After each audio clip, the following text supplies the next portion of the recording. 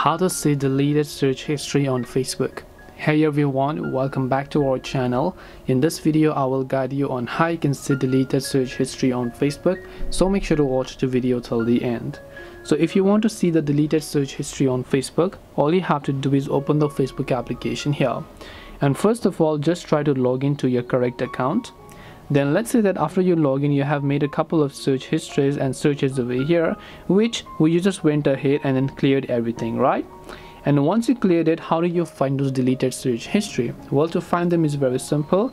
Tap the profile icon to come to the profile page, tap the three dots option and go to activity log.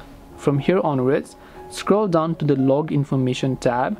Under logged information, you should be able to find search. So tap on manage search. And over here you should be able to see archive section, where you'll be able to see all of your archive.